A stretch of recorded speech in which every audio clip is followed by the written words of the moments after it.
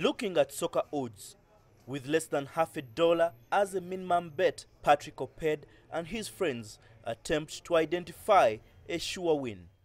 It's fun, and at the same time it's really challenging, like I said. Sometimes you win, sometimes you lose, but in most cases you lose. That's the most unfortunate part about it. Gambling is big in Uganda, and several shops have been sprawling up in major towns across the country.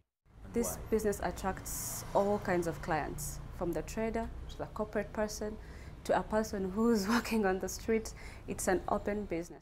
Online betting is now a big trend too, and betting companies say the number of people involved online has more than doubled.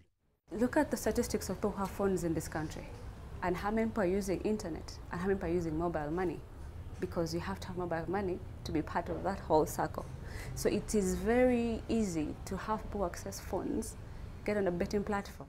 This is one of the gambling epicenters in the capital, with an array of betting shops. But with increased internet penetration, more people now prefer betting online to walking into the shops, and this is proving to be a bigger challenge for authorities. While the National Lottery Board says revenue collected has increased from about $300,000 10 years ago to close to $10 million in 2016, the regulators are keen on controlling these betting platforms.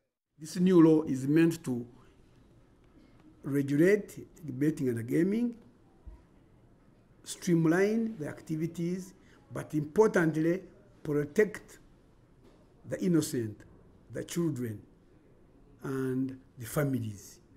Because betting and gaming is very, very addictive, and if you don't understand what is going on, you can lose everything you have.